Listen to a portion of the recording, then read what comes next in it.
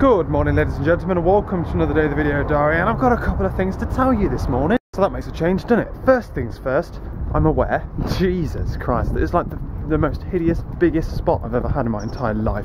I woke up this morning looking like an absolute tramp. Like, literally, I basically woke up with a beard, with this growth on my chin. I'm growing a new head on my chin at the moment.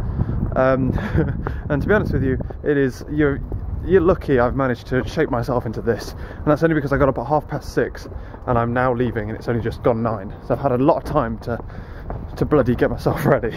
Jesus Christ, man. Also, got up at 6:30 this morning, panicking because I thought it was 9 o'clock, because I was dreaming and I thought it was 9 o'clock when I got up, and literally wet myself. Not literally, metaphorically, but otherwise I sat and I had 2 breakfasts this morning. I had grapefruit and tea, and then I had grapefruit, like a full grapefruit, and tea, and then I had grapefruit juice and toast, which was very nice.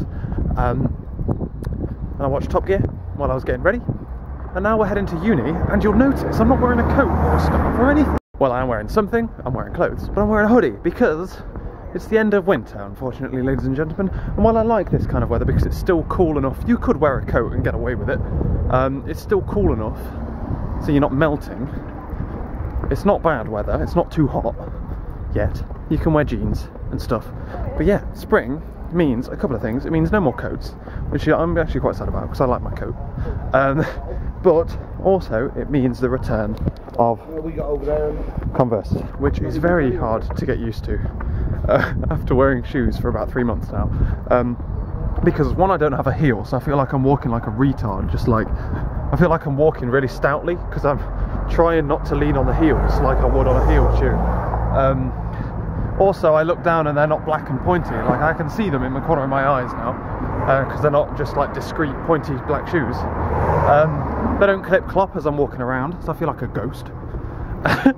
And also they're odd, so they're not smart. They're the ones that Dad got me, the bright white one and like the really dark grey. And I'm thinking, I don't know, I think they're a bit too odd. I think they're odd for being odd's sake as opposed to the other ones which are subtly odd.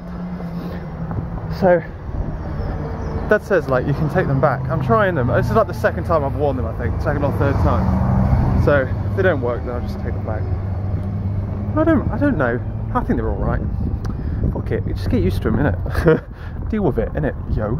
Otherwise, though, we're going to uni. We've got one lecture today. It's a programming lecture, which means I'm travelling light with just my laptop and my notes. And hopefully he'll be giving us some hints and tricks for the coursework, which is what the idea of this lecture is. Because it's technically consolidation week. We're not even supposed to have lectures.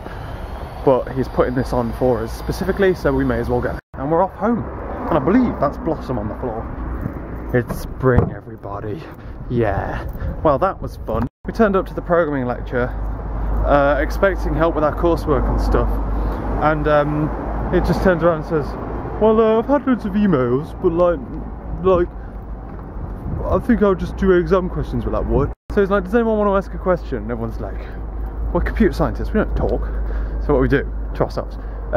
But yeah, so he's like, anyone want to ask a question? He's like, what is a cut? And then he explained what a cut was, like the longest windest thing ever. And then otherwise, it was like, I said, there's a sorting algorithm I emailed you about the other day. Can we go over that, please? Because I've got no idea. He says, well, do you want to come up and write it on the board? And I'm like, Jesus Christ.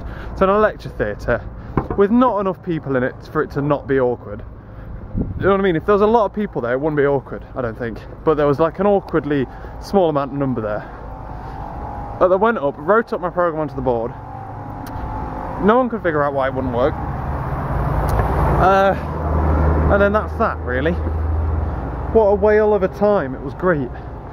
So I was sat there like ducking under the board as he's explaining what cuts are, writing onto it, looking my programme like a dick. And then he goes, right, sits down in the lecture on a seat, and I'm like, what? He's like, go on, explain it. I'm like, well, it doesn't work, it infinite loops, it does this, this, this. I'm like, for fuck. And he says, well, why didn't you use the quick sort I emailed you? I'm like, because it's slow and we're getting marked on how quick we are. For fuck's sake. So I just copy and pasted his fucking quick sort in and thingy it, because he couldn't solve it. In fact, the class was more fucking helpful than he was. What a guy. So yeah, otherwise we're heading home. because that was all we had today. We're going in, we're going to do some more Prolog programming. Now that works, it means we can start shaving time elsewhere and stuff, which is good fun. But otherwise, since we've got that now working, we'll work on everything else, which involves cutting stuff in and out of the loops, cutting stuff in and out of the list to make it better and get it closer to the right answer and stuff like that. We're going to do some Java programming later, but yeah, that's the plan. That's the initial plan for now. And pancakes for dinner tonight. It's going to be delicious. Right then, here's something. I've just been programming away here, just churning out some code, and what I've discovered is this section here, right? This thing, focus. This equal colon equal basically says if this is equal to this, right? You could use, like I have up here, look, well, kind of, this equal sign to test it. And I've done it somewhere else, I believe, down here, equal sign. However, if you change it to equal colon equals, it runs about 20,000 inferences faster. That's a lot. Why? Why do they both exist if one's not as good as the other? Jesus. Now I'm going to go through, right? Okay, let's imagine this is true. Well, I'm going to go through and we're going to change all of them to this other one, yeah? Right then, I can assure you now that the only differences between these two pieces of code is the fact that this line here has equals 0 instead of equals colon equals 0. Okay, so we're going to run it here. It's going to print prime a load of times, don't worry about that. And we got 71,000 inferences, okay? We're going to run this line, and I swear to God, they are no different. Well, that one doesn't work anymore. So. Okay, here we go, reloaded it. Bam, 52. There is no other difference. No other difference. If I go into this now, look, I'm going to do this live, because I think this is bullshit. I want to know why this is, if anyone knows. Casually know.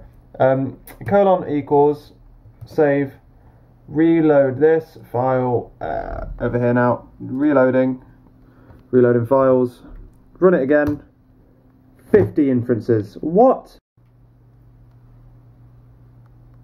No idea. What the hell? I have no idea what makes sense. If that makes sense in any way, shape or form. Otherwise though, the landlord came around today in order to fix our freezer. Which I forgot to tell him basically that we'd temporarily fixed it by thinking, and he said that the reason it had all defrosted was because an apron was stuck in the door, or that could have happened, which meant it would have stayed open. Mate, what a frickin' guy.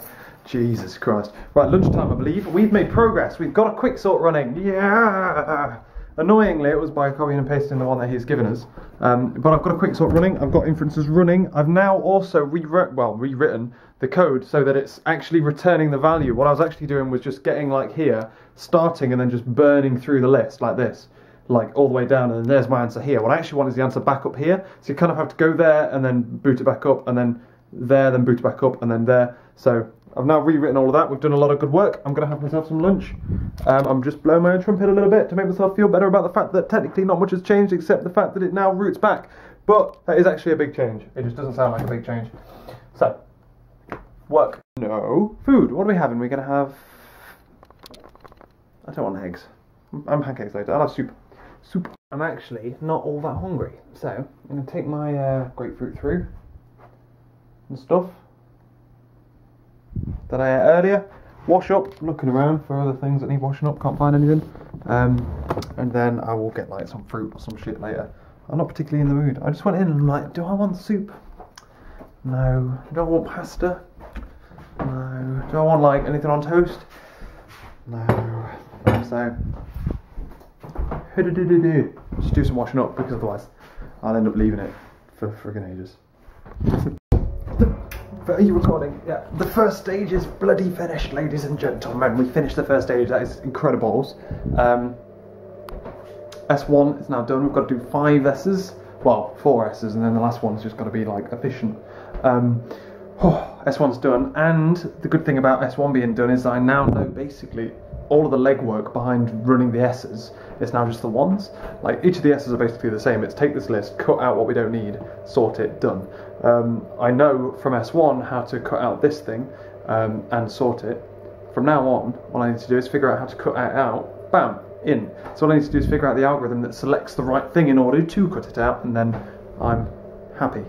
Otherwise though, it's time for some din-dins, I believe. It's slow progress, but it's programming, so what do you expect? We're getting there. It's not really that slow. Pretty freaking cool, to be honest with you. We're doing good. But what's for dinner tonight? We're having pancakes. Why? Because we bought too much pancake stuff. We had way too many lemons. We had way too many lemons. We had way too many. Well, I deliberately bought too much pancake mix. So technically, on purpose, we've got too much stuff. So we're gonna have more. We're gonna have this again. Basically, it's gonna be delicious. I've got 4 lemons. Jesus. I don't know why I bought 5 lemons. I've literally no idea. Otherwise, do you remember how to make this? Something to do with water, which is what I'm pouring the tap for. 500 millilitres of cold water in a bowl. Whisk. 3 eggs. Add slowly and whisk. Oh, it takes a decade, this does. That's why it's 5:45. I'm starting it early. We're getting into it. It's going to take me about 7 hours to do. And back in here, and we're currently building S2. And my lord, is it? Hold on. I'm also drying my clothes as well. The zip bit, the buttons bit was still a bit damp, but now everything else is dry, so we can pop this away and then clean my room tomorrow or today at some point. I've got to take 5 because me and Jamie there were trying to solve this issue. I'm trying to explain to him the logic behind this S2 basically, and it was mad. It was like, we're both there, and he's like, but I don't get it. I'm like, but this, and then like this, and then we were getting like really caught up in this little detail, and then we just went, hold on, step back, boom, there's everything, bam, there it is, solved. Oh my god, that was brutal. Oh shit. Oh, man, I had to literally just walk out there and play a game for 5 minutes, because it was just my brain's just going problem solving like a beast. Oh my god, that was great. Oh, I don't know what to explain to you. Jesus Christ. Right, let's do it. So, we observe a conversation. We know for a fact, okay, that x is greater than 1 and y is greater than x. We know that x plus y is less than or equal to 100, and that's all we know. Otherwise, there's 2 mathematicians over there and there, and they're both very fucking clever, right? We've got A and B. In the program, they're called P and S, and that was really fucking confusing. Okay, so A is given... What's A given? Fucking... Here we go. He's given... Okay then, so A is given the product of x and y. We don't know what x and y are, but he's given the product of it, so x times by y. B is given, you see why it's confusing? The sum. It's confusing in a minute because the orders change. Okay, so the one with the multiplication, with the product, says, I don't know what the answer is. At which point, the other person then says, the one who's had the addition, then says, I don't know what the answer is, and I know you didn't know. That's what we're trying to get into our head. Our program, S2, needs to be able to figure out what the possible answers are after that point in the conversation. We were getting et up in the thinking, like, how the hell does S2, this person over here, the one with the product, know for a fact that he hasn't got this and this and this and this and this? But if you step back, it actually makes quite a lot of sense.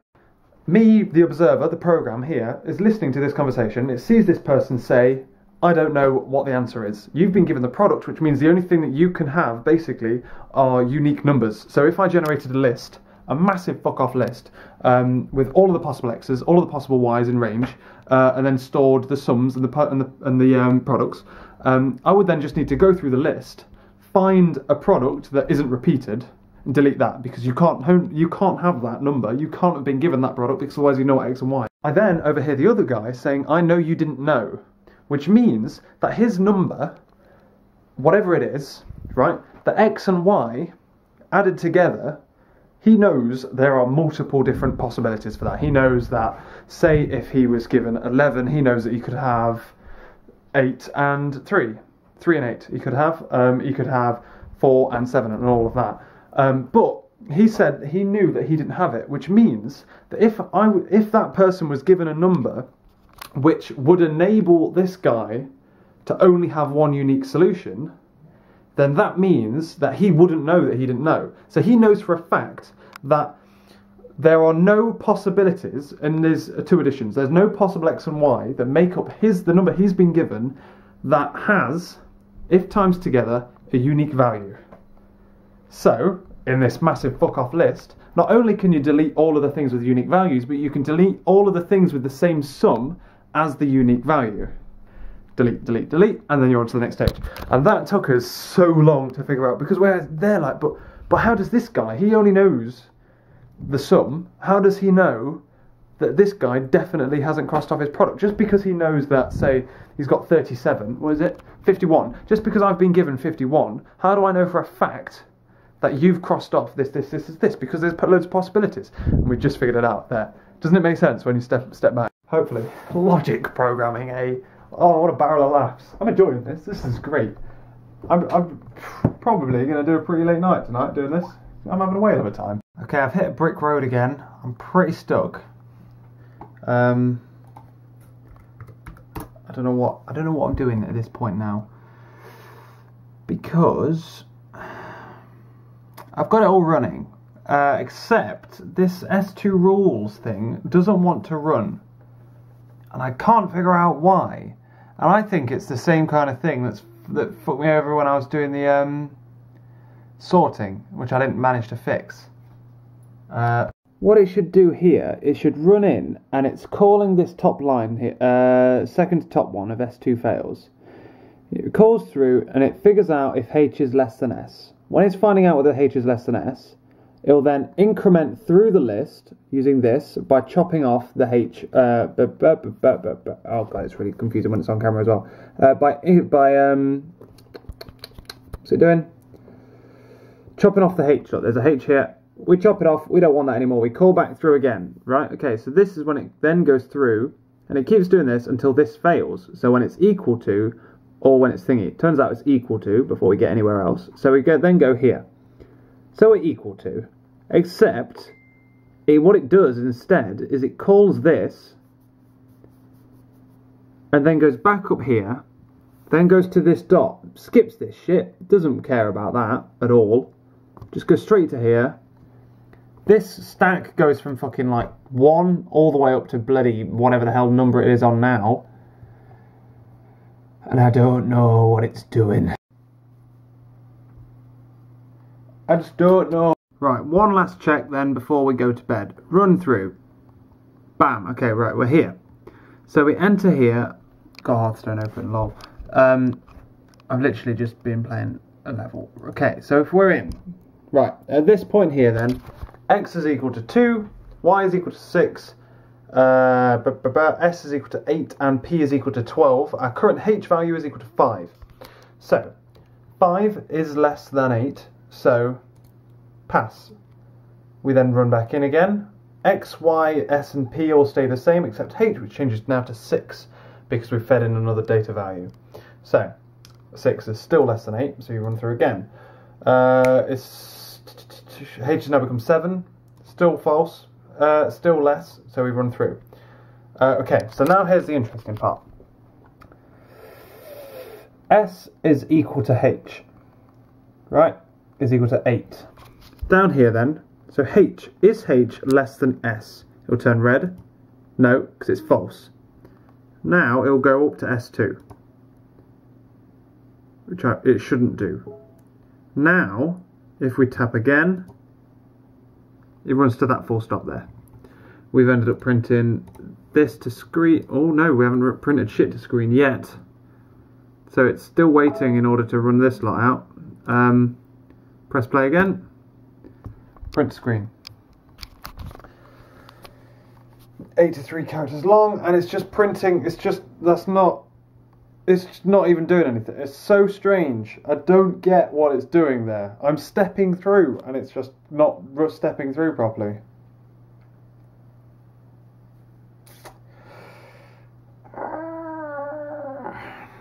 I don't know. And I'm going to call it a night because I'm just going to start staring at it and it's not going to do much. I'm just going to waste time. So I'm going to go to bed because I need to get up early tomorrow morning so that I can get up to campus in order to ask questions about graphics. tomorrow we need to figure out what we're doing for our graphics coursework. Technically this is in for a Friday next week. We've got some stuff that's on for Tuesday next week, Monday next week, 2 things for Friday next week. It's very intensive. But this has come on leaps and bounds. It's insane how much work I've got done in this and how much is starting to make sense until I've now started cocking this up. So it's looking good at the moment. The only issue being that I now don't know what the fuck it's doing, and I need it to do this bit so that I can move on to the next part. Otherwise, yeah, tomorrow we're going to be getting up early, sorting this room out, and then heading up to campus for the graphics thing, hopefully figuring out exactly what we need to do for the graphics, and then we will be running, what we will be running? Running the hell back down here, having some lunch, getting stuck into either graphics or maths, I think, potentially, and then probably a bit of this, and then hopefully some Java, because I need to get some Java done so that I can write some reports on the train up to Leeds tomorrow, the day after tomorrow. Technically tomorrow. It's 2 o'clock in the morning. So yeah, I think I'm going to call it a night, ladies and gentlemen. Like I say, we've only got one thing tomorrow, which is this graphics, so hopefully we'll be able to find out exactly what it is we need to do in the graphics so that we can actually do the coursework. It's not really a coursework, it's kind of like a make sure you understand this, make sure you can do this, but it's not technically a coursework. I need this tomorrow, so pop that somewhere, I'll remember it on my bag. There. This room needs tidying, which I need to do at some point. But yeah, it's going well. I think it's gone well, to be honest with you. To be honest with you, going to Lovelace is stupid and idiotic, but I don't really care. Because we're talking, like, if I continue working at this pace, by Friday, Saturday, I'll nearly have everything done. I'll literally have everything done, to a certain extent. So, like, you know what I mean?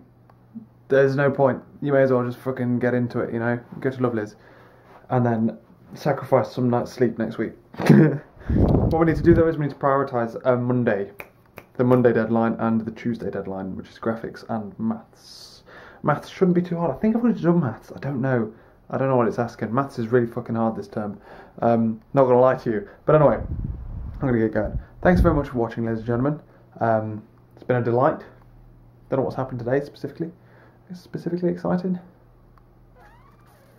Oh, just listen to Gilbert freaking get mentioned on BBC One Radio 1. What? Jess came running downstairs like, oh, listen to this. And apparently Scott Mills came to our campus to like do the radio, to do a countdown radio show or whatever on our radio.